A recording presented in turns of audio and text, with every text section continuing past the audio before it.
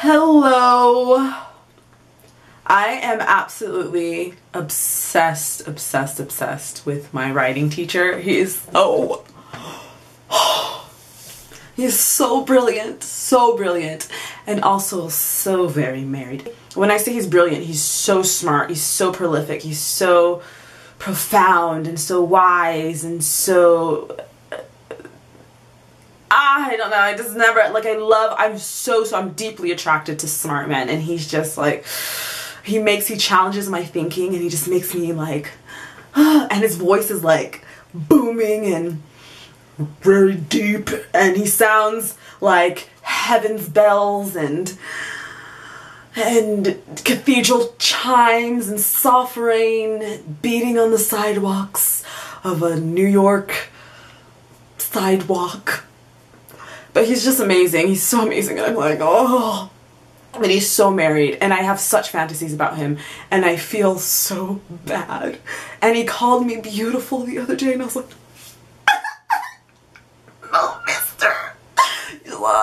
And he's just like, always has the best, he has like such compliments for me, and I'm just like, oh my god, melting. Forgive me, married woman out there, because if given the opportunity to sleep with him, oh god, forgive me. Oh. Where are more guys like him? And for some reason I'm always going after men who are, or like obsessed, or like guys who of course are taken, because I live in Utah and everyone here is taken. So forgive me, women who are married. I'm so sorry. I know, because if I was a married woman, I would feel like really, I'd have a bit of animus towards me. So I'd be like, oh, you're all the same. But anyway, it was just me. I just want him. But anyway, yes, just wanted to say that. Anyway, blah blah. That's all I wanted to say. Talk about my beautiful writing teacher. Oh my god, oh my god, oh my god. I dreamt I was taking a shower earlier, and I fantasized that he was with me in the shower.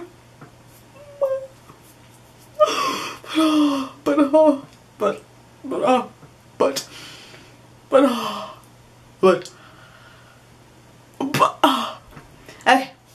Anyway, literally there's no point to this video, but yeah. If any of you have ever had obsessions with people that are just completely without, like, not even within your reach, that are just like, distant, far away, that you just cannot, but I don't know, tell me about it. I would love to know, because I'm, oh god, he's so wonderful. He's so wonderful.